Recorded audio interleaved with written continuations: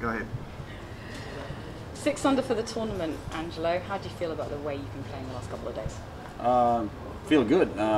Hit it really good yesterday, and sort of continued it, with the restart this morning.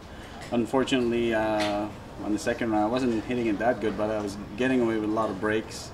I'm holding a lot of putts and making up and down, and the shoot under 2 under par in the second round in this condition, that's pretty good for me. You parred holes from 5 through to 9 when you're making par to par to par. On a course like this, are you frustrated or are you satisfied? I'm satisfied because 5, 6, 7 were playing pretty long today, and I hit not awful drives, but not so good, and I made really good up and downs on 5 and 6, where really helped me out, and it sort of wore me out a bit as well. And it's been a long day, so especially if you make a par like that, it helps you, keep the momentum. So that sort of helped me out and finish the last few holes pretty good.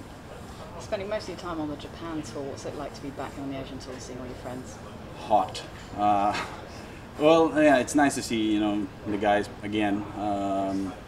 Get to hang out with them, dinner and practice round.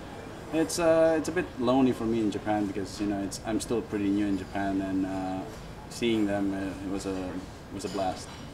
Thanks, Angelo. All the best for the weekend. You're welcome. Thank you.